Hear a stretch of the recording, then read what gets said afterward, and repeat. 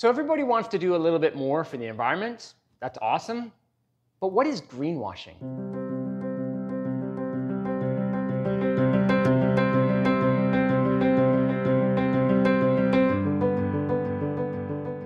So this past week, a really interesting article popped up in my newsfeed. And locally where I live, I am in Vancouver, and close to me in my home city is Victoria, British Columbia. The University of Victoria, that is our capital city in our province here in Canada, they did a study on a claim made by Keurig, the coffee company Keurig Canada, on its real recycling ability of the disposable pods that you get for a Keurig machine. And this is fascinating because they had done a research study and they had looked at what the company Keurig was saying that their pods are for their environmental impact and how recyclable they are and where that can be done and so on and so forth on their packaging. And they came to find that what they were stating was nowhere near close to the truth of actually what was recyclable in their products. And they did their law investigation, and it was thorough and in depth, and they applied to a body that governs these things in our country of Canada. And Keurig was found to be responsible for basically misleading information, and that they now had to pay a $3 million fine and reverse a bunch of the marketing which they've done and inform people that what they had said before wasn't actually true, and that their pods are really not environmentally friendly to anywhere near the degree of what they said before. And this is an example of greenwashing. And I found this really fascinating because I've been challenged several times on what do we do in selling cookware that could possibly be greenwashed. And I've brought up many times on this channel and to customers that what people say around cookware can be really misleading. And I've called companies out. I have made videos on companies in which try to say they are much more green than others, but I've also been challenged, like what else could there be? And so I'm thoroughly going through the things in which we sell to look at exactly that. Things in which could be more harmful or damaging, what are they? And how do I do that? How do I figure these things out? So one of the things in which I think was quite fascinating is that these guys here, there's called a SCOI scrubber, and there's also Euro scrubbers. They were something that were really fascinating to me. So these were billed to me of being environmentally friendly.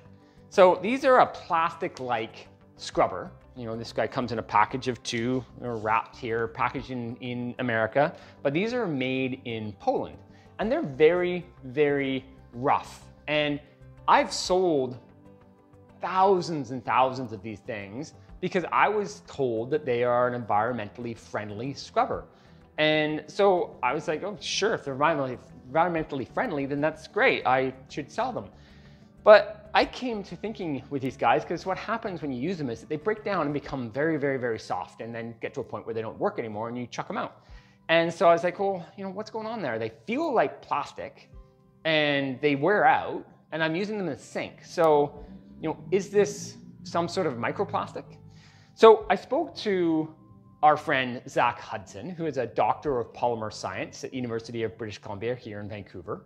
And I asked him about that. I'm like, hey, Dr. Hudson, like, what's happening when these break down?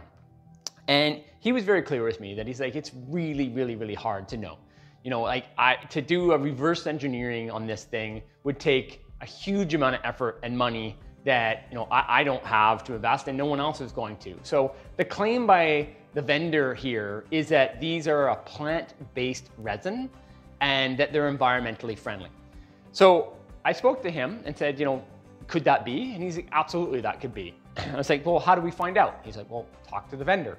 So great, I did that. I went to the importer. So these are a company called SCOI, and they're in Canada, there's one called Euro Scrubbies. And I spoke to SCOI, and SCOI were awesome. They gave me as much information that they had, but what they had been told is what they'd been told by their vendor. So these are made by a company in Poland, and they shared who that was and told me everything that they had and the documentation that they'd been given.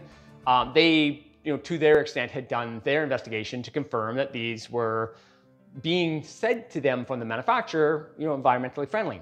I reached out to Scrubby here in Canada, zero response. I reached out to them twice, asked them specifically what I was trying to figure out. No response whatsoever. I contacted them through their website. Didn't happen. No interest, I guess, in getting back to me on, hey, are these environmentally friendly? So being through Skoy, they gave me the vendor or the maker of these in Poland, and I reached out to them. And I was like, hey, you know, what's going on with the resin? You know, what is this? No response, zero response, totally ghost. That's it. So talking to Dr. Hudson, what he had said, you know, if that's usually in the environment where you get to, nobody's going to give you a straight answer.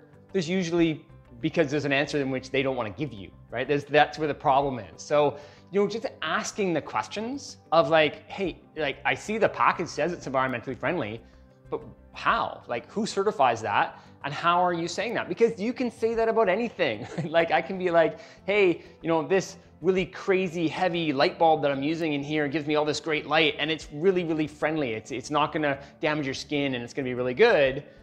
But like, just because I tell you it is, just because the manufacturer, wherever I got it somewhere, told me that, like we need to have a little bit more rigor around the certifications when people are making a claim. If somebody's not making a claim and it's buyer beware, fair, you know, then it's a little bit of the Wild West, but you know, somebody's not trying to mislead you, not using misleading terms like environmentally friendly.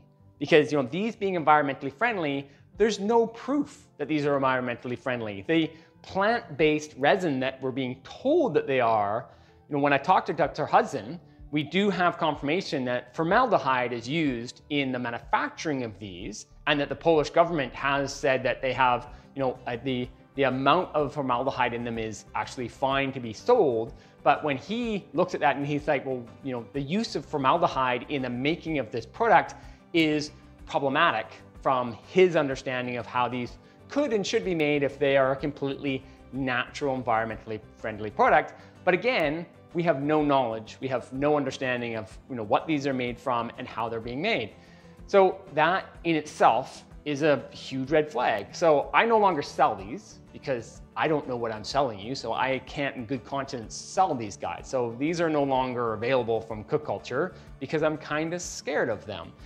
And so what my whole point here is that greenwashing happens all over the place, and that it's up to us as consumers to question a little bit more. Like if a company's making a claim and telling us something that sounds like it's just exactly what we want to hear, how did that get certified? How is that as green as they say that it is? And are they just using words in which they're probably never going to get held accounted to? Like the really amazing case with Keurig, because they're making a pretty bold claim, and it's, you know, the pod situation now has been on many people's radar for a long time. So it makes a lot of sense that, you know, the lawyers at UVic, University of Victoria, would take that one on, right? I think that's low-hanging fruit, that's easy. But there's tons and tons and tons of stuff throughout our, you know, economy that have these labels to them. And it's worrisome. You know, if we do really want to make the best choices for our planet, we need to work harder. And I, as a retailer, reselling things to you, you know, I pledge that I will be doing my absolute best to understand where things are coming from, how they're packaged, you know, how we got them here. Can we reduce? You know, as we will consume, we're a consuming society. We need things to use in our lives. How can we reduce our impact on our planet as we make those choices? You know, and no one's going to be perfect. I'm going to do my best, but I'm not going to be perfect. So I'm not asking anybody to try to be perfect. But, you know, where can we challenge and question? And if a company can give us the answers we want and they can stand behind their product, awesome. Let's advocate for them. Let's promote those people. Let's help others understand where those real green companies are and not those greenwashed companies. So thank you so much. I hope this is helpful. Comments below. Take care.